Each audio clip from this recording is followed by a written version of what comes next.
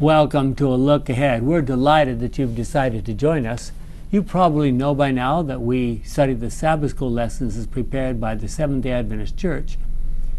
And this particular series of lessons for July, August, and September of 2017 is on the Gospel in Galatians. This is a very challenging book, provocative in the minds of some. We think about what it accomplished in the times of the Reformation and so forth. This is lesson number 4 in that series for July 22 of 2017. I'd like to ask you to bow your head with us as we begin with a word of prayer. Our kind and wonderful Father, as usual, we recognize your presence with us, asking your Holy Spirit to guide our discussion so that we may more fully comprehend the great truths that are buried in some respects here in this text. May we understand them better than we have, is our prayer in Jesus' name. Amen. Galatians 2, 15 to 21. And some have suggested that this is Paul's summary of the gospel. I prefer some other sections than Paul myself, but let's just look at this real quick, see what you think. Galatians 2, 15 to 21. Indeed, we are Jews by birth and not Gentile sinners. That's quite a way to start out. We'll talk about that a little bit later. As they are called. Yet we know that a person is put right with God. Now I'm reading from my Good News Bible. Put right with God only through faith in Jesus Christ, never by doing what the law requires.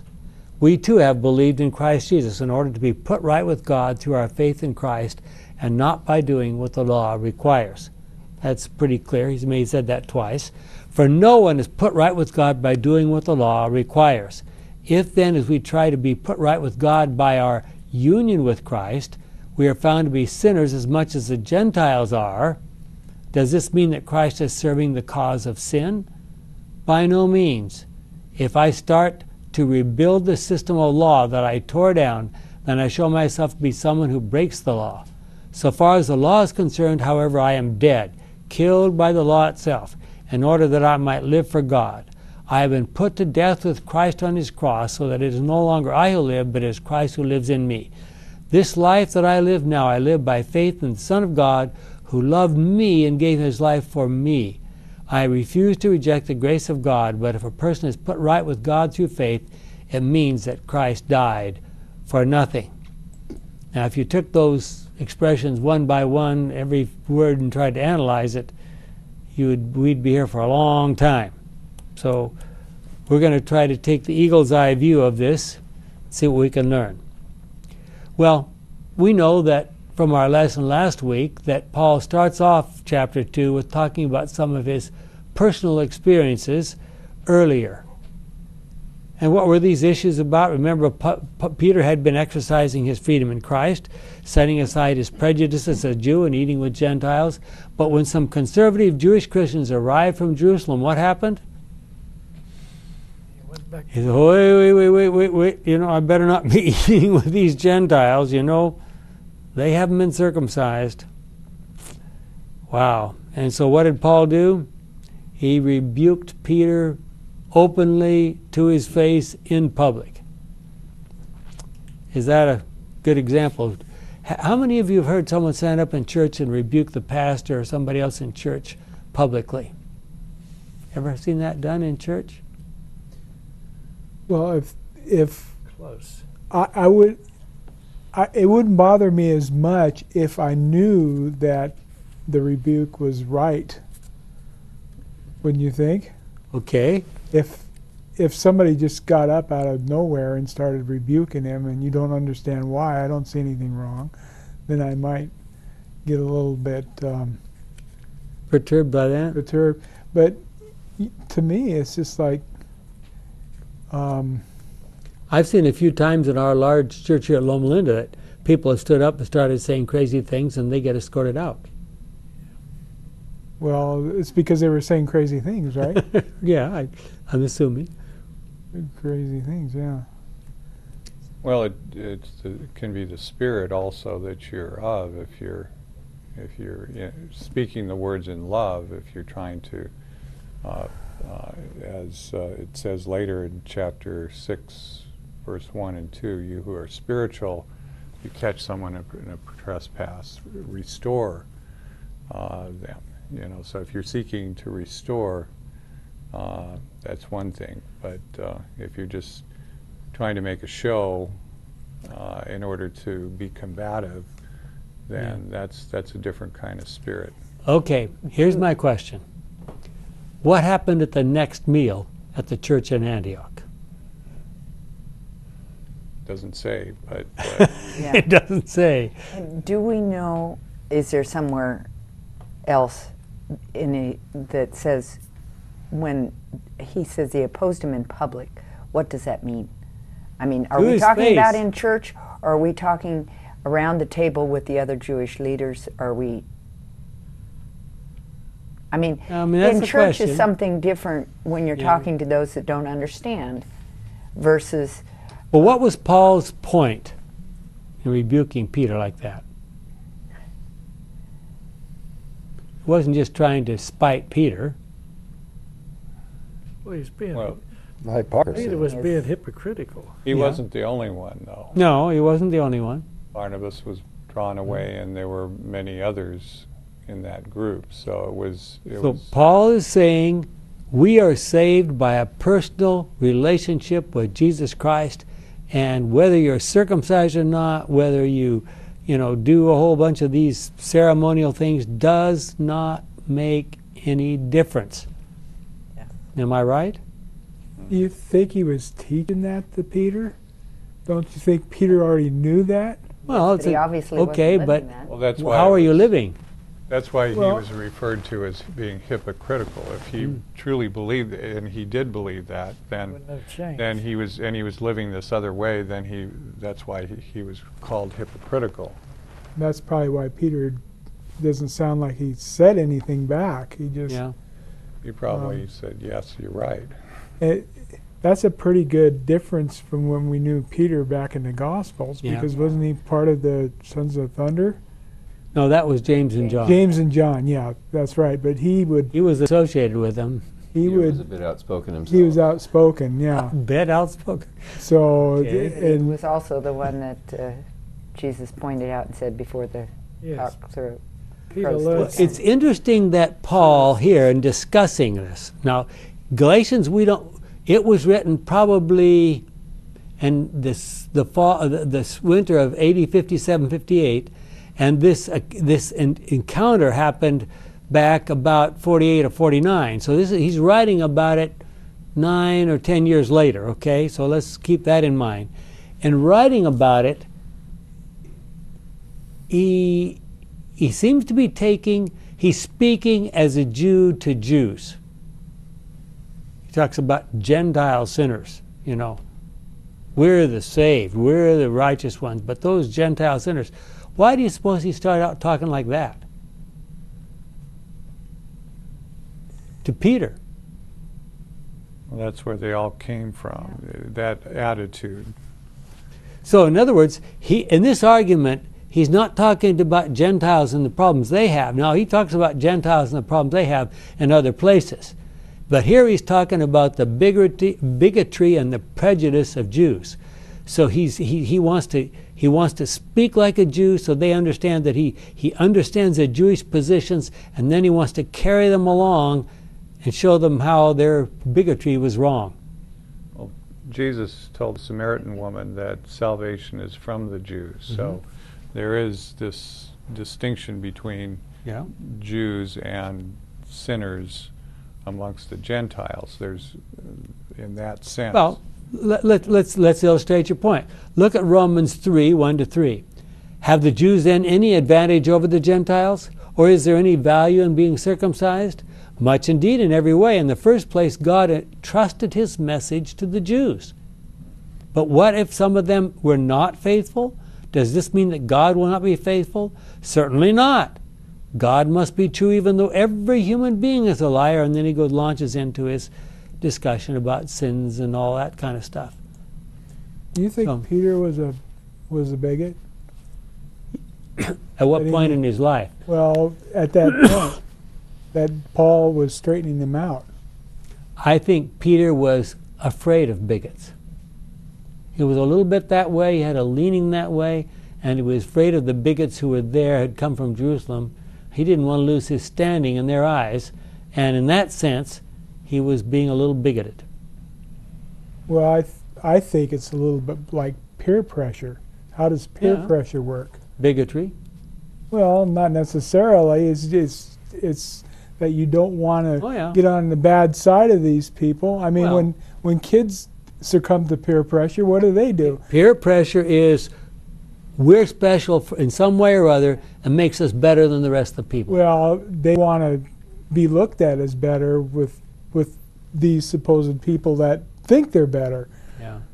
So I don't think it was bigotry. I think it was that peer pressure type of thing that was happening, and Paul could see that, and he got after him for it. Okay, I don't think there's a huge difference between peer pressure and bigotry. Well, I don't know. I don't think you have been around peer pressure like I have. Well, I mean, it's not really. It doesn't have anything to do with racism or bigotry. Yeah. It's wanting to be on the good side of somebody and to be respected by them. Well, Peter had endured that thing before and had failed at when the cock crew 3 times. He realized how far he had strayed from what he had said he was going to do. So he had given in to peer pressure before. So he may have had, sometimes people who talk the loudest are very fragile. They're just talking big because something about them doesn't feel quite strong enough inside, and therefore they're more easily swayed by peer pressure. There are 2 very important words, ideas perhaps, in this section found in Galatians 2:16 and 17. The Greek word dikaiao, often translated justified, is found 4 times, and in my version it's set right or put right, is found 4 times in these 2 verses. The Greek word dikaiao is sometimes used as legal language. Sometimes it was used as legal language. It can mean to declare someone right. If a judge is doing his job properly, when he declares someone right, they truly are right. That's the whole. I mean, we don't employ judges and put them on the bench so they can declare wrong right. We hopefully they're going to declare right, according to law, right? So this word can also be translated as put right or set right. The most literal translation in English would be rightify, but we don't really have a word like that. We say justify or we do something else. A similar Greek word is petrao, which is translated petrified. When we say something is petrified, does it mean that it has been declared stone or that it has really become stone?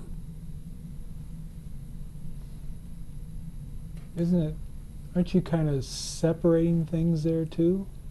Say that. What do you mean? You got a whole pile of things, of people right here. Mm-hmm. You got a corral here, you got a corral here. Mm-hmm. You got to make a judgment who goes into this corral and this corral. Okay. So as you're doing your judgment, you're actually separating the people out, so to speak. Okay, but the question is, who does the separating? Is it the people themselves or is it God who does it? Well, I'm just talking about judgment because you just talked about a judge in general. But, why is there a corral over here and one over here? Is this? Why is there sin over here and righteousness over here? Right. So how do you know that this rock or whatever you're using as a token goes over here or over there? That's the judgment. You don't declare it. You don't declare this guy over here. You don't declare this guy over here, unless you've got a reason to do it. Right. God doesn't make any mistakes in his judgment. And the words he has spoken will be your judge. Mm-hmm. But people have to agree with it, right? I mean, hopefully, hopefully that they'll understand his judgments, and why he's doing it. Isn't that what the whole thing's about? If you believe in John 3 and John 12, it basically says we judge ourselves. That's right. By the way we respond to God's word. We judge ourselves. Okay, I judge myself guilty, then what? Well, then you go. Then you become a sinner. Then you are a sinner. Then you are a sinner. You remain a sinner.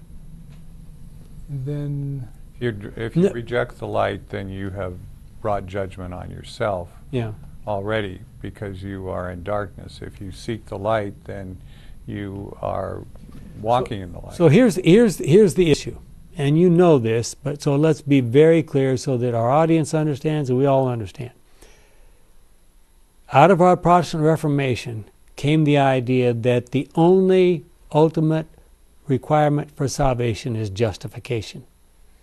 And justification to the Protestant Reformers meant forgiveness. They were so concerned about their past sins. They were just sure that all those past sins were going to lead them straight into hellfire. So they thought if they could be forgiven by God, that's all that would need to happen. The rest, who knows? Well, so they came up with this idea that justification means for God to declare you right. That is, to forgive you. Now, is that enough? Is that all that we have to do? Everybody's forgiven, but the problem is not everybody want to be healed. Mm-hmm. If sin is a disease, forgiveness does not solve your problem. What you need is healing, which means to heal your thinking, the way you think about God, so that you can learn the words that He has spoken, which is spirit and life, John 6:63. Mm-hmm. Well, Paul makes it very clear in Galatians and elsewhere in his writings that we can never be declared righteous or set right or put right by observing the law. Why is that? Always fall short. We could be put right with God if we could keep the law. The Bible actually says that. Leviticus 18:5. Look at this verse. Obey my laws and do what I command. I am the Lord your God. And he's just saying that's what you need to do. And we come over to the New Testament, Romans 2:13. For it is not by hearing the law that people are put right with God, but by doing what the law commands. Doesn't that sound like if you could just do what the law commands, you'd be put right? And if the law is a commandment, or is it descriptive, and is it prescriptive, as opposed to proscriptive? It's a prescription. And if you don't want to take the prescription, you're free to mess up and go your own self-centered way. The description, a description? Yes. The law is a description of the way all intelligent creatures will conduct themselves for eternity. It's a description, but it's also a prescription, something that is not proscription, don't do this, don't do that. No, it's a description of the way things work. Okay, let's and I agree with that. But I want to nail this down, because I can remember what I was taught when I was young. Everybody in the church seemed to believe this. They thought we were supposed to believe that. Imputed and imparted and there's all that kind of stuff. Remember that the word sometimes translated justify literally means to be made righteous. Is that possible? Now, I was taught when I was young that when I sin, something gets written on a blackboard up there in heaven. And I need to make sure I get down on my knees at night or maybe in the morning and ask God to forgive my sins. And then He'll wipe all those sins out. And then when He comes along on Judgment Day, if that slate is clean, I'm home free. And that's a focus completely in the wrong direction. Because if we're all focusing on the sins we've committed in the past, we just become more and more sinful. We need to focus on Jesus and where He's going. The past is unchangeable. It's a permanent part of the record now. We can't change it.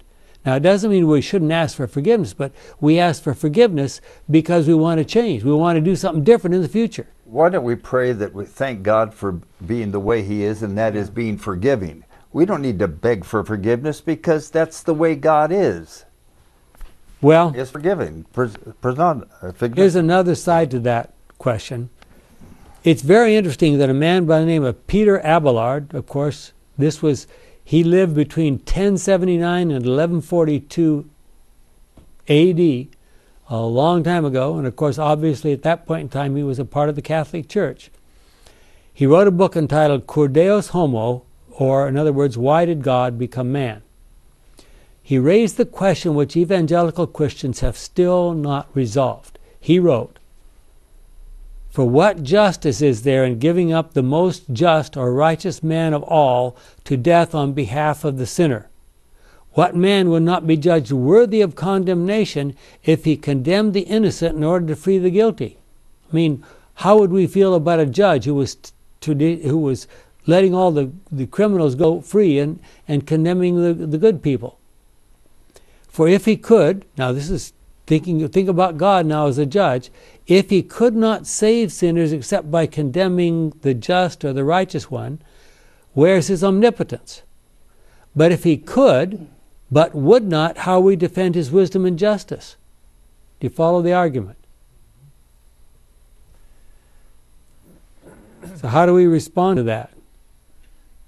Well, isn't he just asking that, I mean, how can you make all that currency so you can pass it around and then have enough of the currency to be saved? You mean the merits of Christ you're talking about, or what? Well, it seems like he's talking about how can you switch all this stuff around?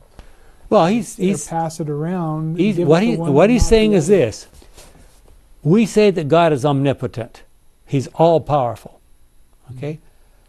If he's all-powerful, can't he forgive? Why can't he just forgive everybody and save everybody? Two different things. Okay, but he forgives everybody, but not everybody wants to be healed. Yeah. Which is the way you think about God. And if you don't think like God or think like Jesus, God can't force you to do anything at all. Yeah.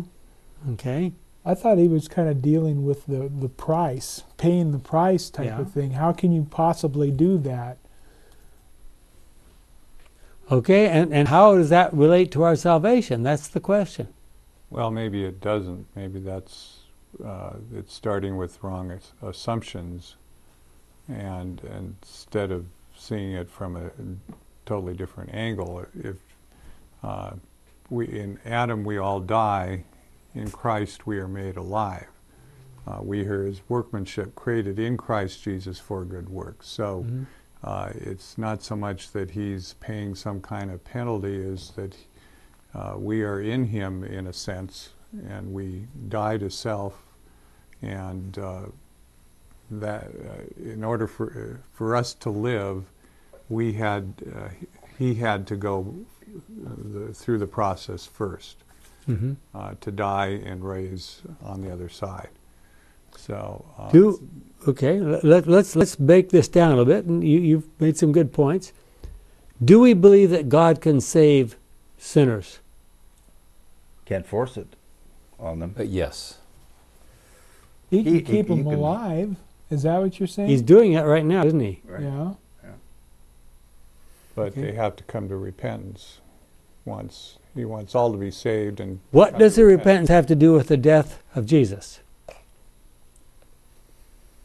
Accepting His life, rejecting my life.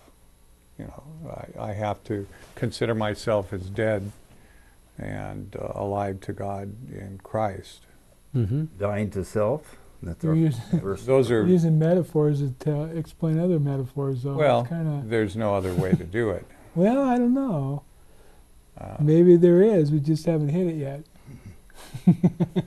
Okay, well, the second question that comes up as we discuss this in Paul's context is, what kind of law? It says you can't do anything by works of the law. Is that by keeping the Ten Commandments?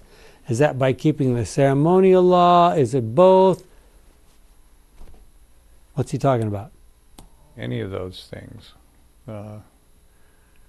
Remember that quotation from Great Controversy, page 555? Yeah, I've got it down here. The law of human nature, you become like the person or thing that you worship or admire. And if you're not attracted to God and the way He is gave you instruction, what can He do to you? I mean, we are so free, and we can stay within His sphere of protection. However, take Paul and Jesus and Peter and John the Baptist and many others, Even they died. Here's an interesting comment from our Sabbath School Bible Study Guide. Although the phrase works of the law does not occur in the Old Testament and is not found in the New Testament outside of Paul, stunning confirmation of its meaning emerged in 1947 with the discovery of the Dead Sea Scrolls, a collection of writings copied by a group of Jews called Essenes who lived at the time of Jesus. Although written in Hebrew, one of the scrolls contains this exact phrase. The scroll's title is Miksat Mas HaTorah, which can be translated Important Works of the Law. The scroll describes a number of issues based on biblical law concerned with preventing holy things from being made impure, including several that mark the Jews out as separate from the Gentiles. At the end, the author writes that if these works of the law are followed, you will be reckoned righteous before God. Unlike Paul, the author does not offer his reader righteousness on the basis of faith, but on the basis of behavior. So is that what the works of the law are? If there's no behavior, is there any faith? Yeah. I mean, believing something that ain't so, that's an old Catholic doctrine. Is there such thing as works of God? Can you do works of God? Yeah. Well, isn't the like law Jesus did a reflection of God's character? Yes. So when you're doing the works of God, you're doing the works of the law. Should be, but I'm not quite sure. What is faith? I mean, as a if you're doing those in order to get something, that's not going to get there. Either you're already there in a right relationship with God, and then you do these things out of that relationship, but not doing those things in order to get the relationship. Yeah, I see that. Look at Acts 16:31. Very interesting passage. Now this is right after the earthquake. Paul and Silas are in the Philippian prison. They have been released by the earthquake. The jailer is about to kill himself because he knows that he's responsible for these prisoners, and now it looks like they're all going to escape. And he rushes in to find out what's going on, and Paul says, well, hold it, we're all here, don't panic. And so the jailer says, what must I do to be saved? And they answered, here's the verse, they answered, believe or have faith in the Lord Jesus, and you will be saved, you and your family. Isn't that the gospel just in a few words?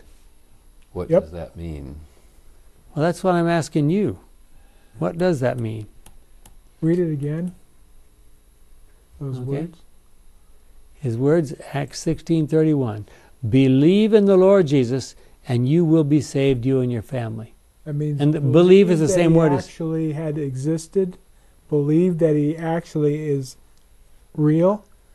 Believe that he, there's a lot of people saying he wasn't real. Mm-hmm.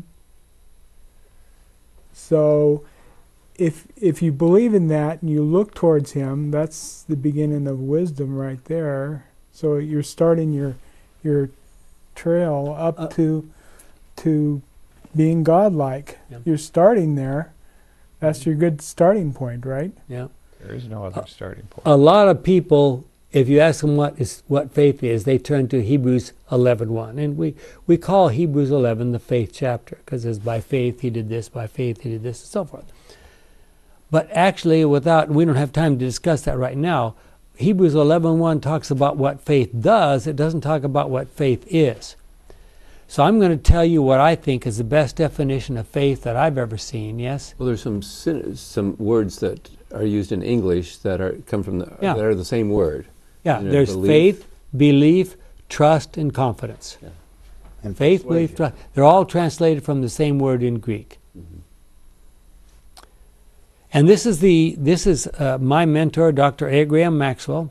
Spent a lot of time working on this definition. This is what he often quoted in his classes. Faith is just a word we use to describe a relationship with God as with a person well known.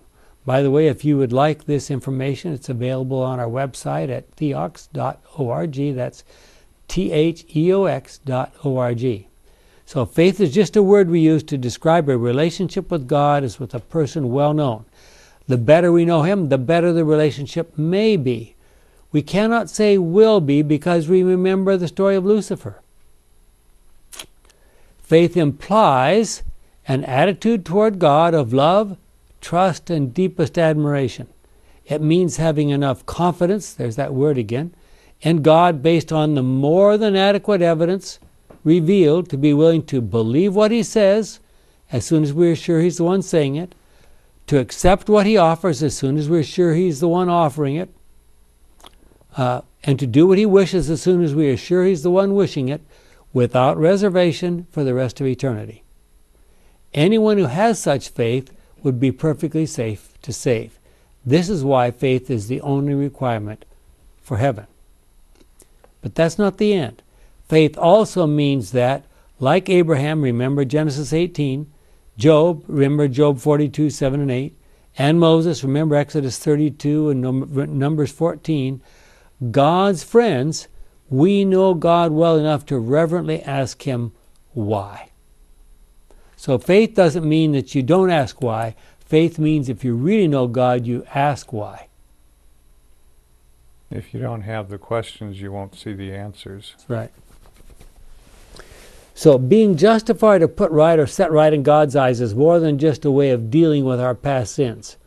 What would be the purpose of setting someone right or putting him right if he just continued doing the evil things that he'd been doing? In our previous lesson, I suggested, if we just get forgiven so we can go out and do the same sin over again, that's like an indulgence. It is by beholding that we become changed, 2 Corinthians 3:18. And now I'm going to read probably one of the best statements about that by Ellen White, found in Great Controversy, page 555, paragraph 1. It is a law. When we say it is a law, what do we mean? It's how things work. It's how things work. There are no variations to this. There's no exceptions to it. It is a law, both of the intellectual and the spiritual nature, that by beholding we become changed. The mind gradually adapts itself to the subjects upon which it is allowed to dwell. It becomes assimilated to that which it is accustomed to love and reverence. Man will never rise higher than his standard of purity or goodness or truth. If self is his loftiest ideal, he will never attain to anything more exalted. Rather, he will constantly sink lower and lower. The grace of God alone has power to exalt man. Left to himself, his course must inevitably be downward. Great Controversy, page 555. So how do we behold God? Study. Study Take what? instruction. Well, about the only... The Bible, and fortunately we have the writings of Ellen White to contribute to it, and help explain things. But if you're unwilling to spend some time studying, I don't know what God can do to you, or for you, rather. Romans 10:17. So then faith comes from hearing the message, and the message comes through preaching Christ. Or some versions say preaching about God. So? And some of his attributes are present in nature, as it says in Romans 1. His eternal power and things are self-evident. So there are things in nature that we could see. Yeah. Well, it's through his inspired word, through his books, not only the book of the Bible, but the book of nature, as you suggested, that we get to know him, to appreciate him, and to love him, and to worship him. Could we lose our faith? Well, we believe that developing the right faith relationship with God is a lifelong experience. God's warning in Genesis 2:17 that sin leads to death was answered by the life and especially the death of Jesus. The truth of that was demonstrated by the death of Jesus. The life and death of Jesus gives us a choice. We can choose to become more like him and thus live lives as close as possible to his life, or we will die as he died, the second death, the result of sin or final separation from God. And you remember, you want to know why Jesus died? Remember Matthew 27:46. At about 3 o'clock, Jesus cried out with a loud shout, Eli, Eli, lama sabachthani, which means, my God, why did you abandon me? So what happens when the final showdown comes and God has to deal with sin? Those who separate themselves from God are declaring their own demise, basically. Well, Paul's Judaizing opponents were trying to convince the Galatians that they would not be saved by faith alone, but rather by faith plus a certain amount of works. Obviously, Paul was adamantly opposed to that approach. As a former Pharisee of the Pharisees, he certainly should have known. I mean, think about what the Pharisees are known for. So yes. Paul had previously said, yeah, I do it by my works. I'm saved because I'm a Jew and I work at it. Yep. So faith is not just a legal claim by which we are granted the legal status of Jesus our Savior. Faith is a relationship with God, as with a person well known as stated above in item number 14. By beholding the life of Jesus and loving what we see, we become changed bit by bit, step by step, into His image. In other words, faith has as its primary goal not the eradication of our previous sinful records, which is impossible anyway, but the living of a new life in relationship to Jesus Christ. And what do we know about the eradication of records? Well, look at Ecclesiastes 12, verse 14. God is going to judge everything we do, whether good or bad, even things done in secret. Does that sound like God has a record of all things? It does, doesn't it? Look at Revelation 20, verses 12 and 13. And I saw the dead, great and small alike, standing before the throne. Books were opened, and then another book was opened, the book of the living. The dead were judged according to what they had done, as recorded in the books. Then the sea gave up its dead, death and the world of the dead also gave up the dead they held, and all were judged according to what they had done.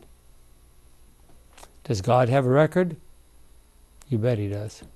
I've got one here, John 8:48. Excuse me, 12:48, I'm sorry. Yeah. He who rejects me and does not receive my sayings has a judge. The word that I have spoken will be his judge on the last day. So if you don't want to listen to his instruction, he will let you go. Right? Okay, let me bring you a test case. What about the thief on the cross? There were two of them, apparently. How many good works did he do? We're talking about the one who repented. But he listened to Jesus, and he liked what he saw and what he heard, and Jesus, I guess he had enough insight into his character that he could declare that in the future he would be with Jesus in paradise.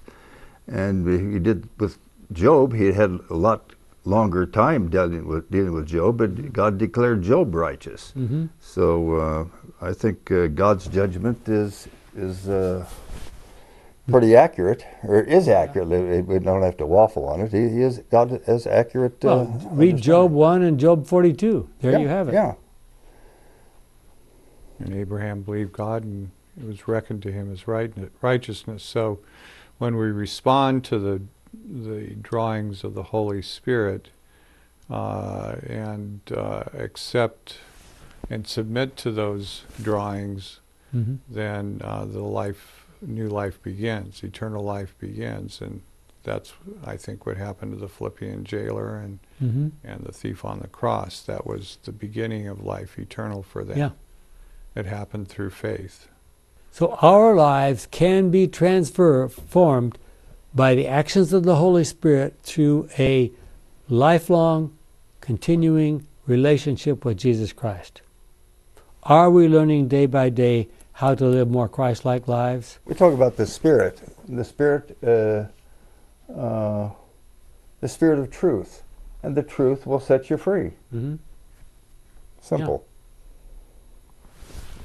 Children become like their parents by their association with them. So we can become like our heavenly parents by a closer association with them. And I'm sure, Gordon, you probably remember this. I had a professor who was a radiologist in medical school. And in the early days of radiology, they didn't realize how potentially dangerous it was. And this man had done a lot of work with his arm in the direct rays of the X-ray machine and so forth, and he developed cancer in his humerus here, upper arm. So he had to have his arm cut off at the shoulder, and so he learned how to do a lot of things with one hand. And guess what his children did? They did a lot of things with one hand that we would normally use two hands for, but they just saw their father doing it that way, and so they did it that way. Not everything, but of course they did. That's what happens. By beholding, we become changed. The Holy Spirit actually works with us to transform our lives. One of the great examples of faith, and we all know about this, in the Bible is Abraham. Abraham lived around 2,000 years before Christ. He is the first character in the Bible whose life is spelled out in considerable detail. There are many ups and downs we know in the life of Abraham, but over the years, Abraham developed a very close personal relationship with Jesus, who was the God of the Old Testament. How do we know Jesus was the God of the Old Testament? Well, we often quote 1 Corinthians 10, 1-4, which is an excellent verse, excellent passage, but I like Matthew 24:44. This is Jesus. 24. 44, did I say? Luke 24, not Matthew. I'm sorry, Luke 24:44. Jesus speaking to the disciples, then he said to them, "These are the very things I told you about while I was still with you. Everything written about me in the law of Moses." What's the law of Moses? First 5 books. The first 5 books of the Old Testament. The writings of the prophets and the Psalms, that's talking about the entire Old Testament, had to come true. So Jesus is saying all those stories in the Old Testament, they're about me. Finally, in that terrible test we all know about, Abraham got a vision in the night, said, "Take your son, go 3 days' journey to Mount Moriah, and offer him there as a sacrifice." Ellen White says he didn't sleep a wink that whole period of time. He's praying to God, "God, why are you asking me to do this? What could possibly be the reason?" And Hebrews suggests, and Ellen White confirms, that he finally came to the conclusion that God would either raise Isaac back from the dead or he would provide a substitute. And of course we know what happened.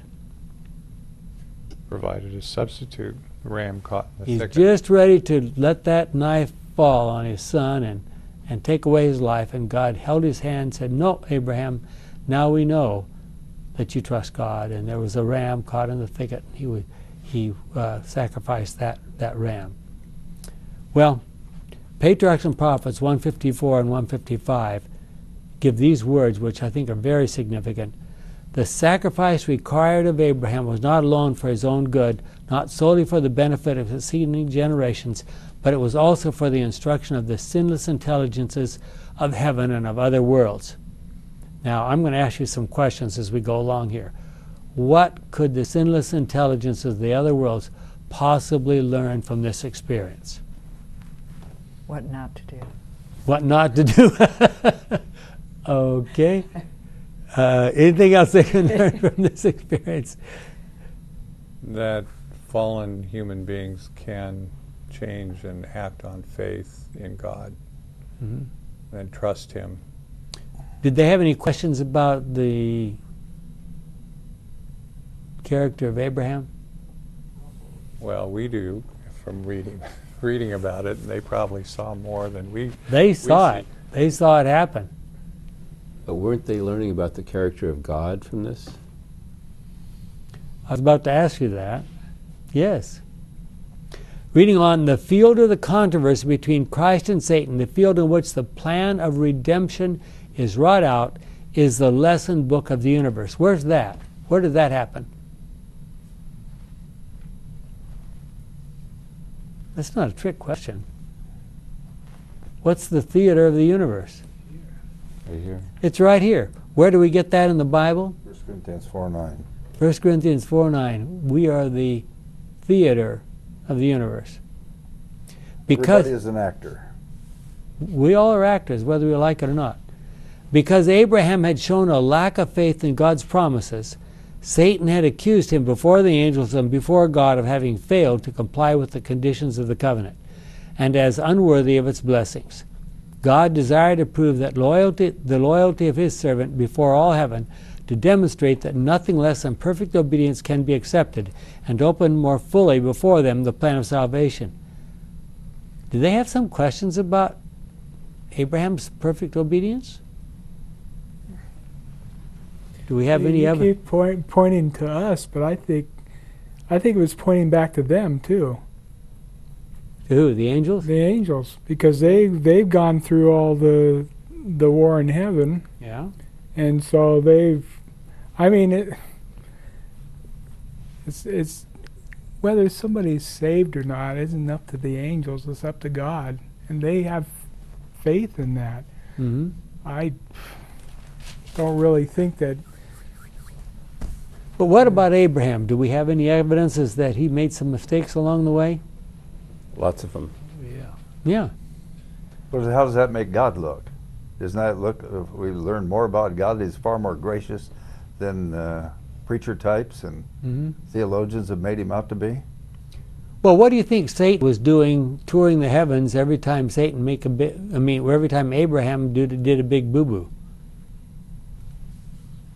I'm sure he was touring around there, and I'll read it to you in just a moment from Ellen White here, saying, okay, these are the kind of people that God calls his friends. What do you think of that? And he'd say, lying and cheating. He'd say God wasn't being fair. Yeah. Look, he was mistreating Satan and his minions, and God's not fair by forgiving and making friends with Abraham and Job and so on and so forth. Reading on, heavenly beings were witnesses of the scene as the faith of Abraham and the submission of Isaac were tested. The trial was far more severe than that which had been brought upon Adam. Compliance with the prohibition laid upon our first parents involved no suffering, but the command to Abraham demanded the most agonizing sacrifice. All heaven beheld with wonder and admiration Abraham's unfaltering obedience. All heaven applauded his fidelity. Satan's accusations were shown to be false. What's going on here? Who's being shown right and who's being shown wrong? God's being shown to be right. Satan wrong. You mean something we could do here on this earth might have some impact on the great controversy in the universe? That's what it says. What was right that God showed? What was right about what God showed is he called Abraham his friend, and he said, I can trust Abraham. But what does that have to do with sacrificing his son? Well, God says, watch, whether or not Abraham will be really, when it comes down, when the rubber really meets the road, will Abraham follow what I tell him to do? So it is behavior. That's one of the questions we're asking here. Yep. So if it is behavior... And the Bible says very clearly, Abraham was justified by this behavior, yes.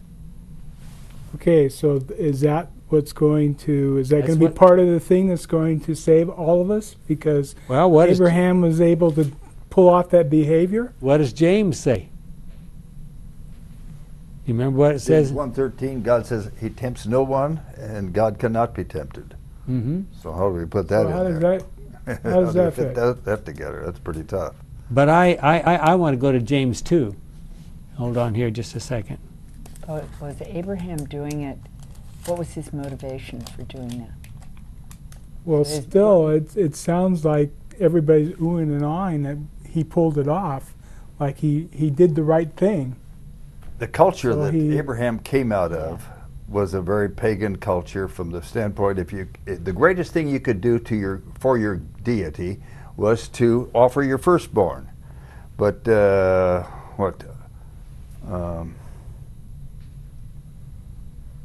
he had to prove that that God's followers are just as loyal. Let me read you it. This is James chapter 2. I'm going to start reading from verse 14.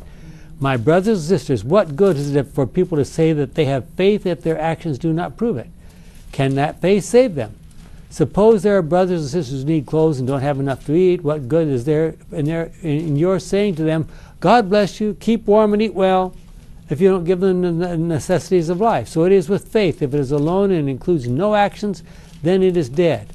But someone will say, one person has faith and the other has actions. My answer is, show me how anyone can have faith without actions. I will show you my faith by my actions. Do you believe that there's only one God? Good. The demons also believe and tremble with fear. You fool, do you want to be shown that faith without actions is useless? How was our ancestor Abraham put right with God? How about putting It was through his actions, when he offered his son on the altar. So behavior does test whether you have faith or not. It does.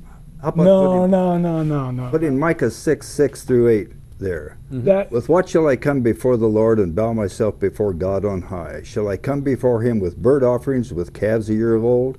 Will the Lord be pleased with thousands of rams, with 10,000 rivers of oil? Shall I offer my firstborn for my transgression, the fruit of my body for the sin of my soul? He has shown you, O man, what is right and good, and what does the Lord require of you but to do justice, love kindness, and to walk humbly with your God. But he didn't say sacrifice your son. That's right. He doesn't want that. He never has wanted that. He never wanted it. No. So why is it such a test It's a for the pagan whole concept. universe? So you don't think that God actually spoke to Abraham and asked him to do that? Well, Abraham thought he did, and I've read. We got it here in Hebrews, and we got Ellen White says it, but they. Well, God did that. No, I think and he did. do And that. let me finish reading what I mean. It says right here, it was through his actions when he offered his. This is right out of the Bible. It was through his actions when he offered his son Isaac on the altar. Can't you see his faith and his actions worked together? His faith was made perfect through his actions. Now let's go back and finish reading what Ellen White said. God declared to his servant, now I know that thou fearest God. That's what you were supposed to do in Old Testament time, to fear God, to reference God. Notwithstanding Satan's charges, notice that, seeing thou hast not withheld thy son, thine only son, from me. Genesis 22:12. God's covenant confirmed to Abraham by an oath before the intelligence of other worlds testified that obedience will be rewarded. It had been difficult even for the angels to grasp the mystery of redemption, to comprehend that the commander of heaven, the Son of God, must die for guilty man.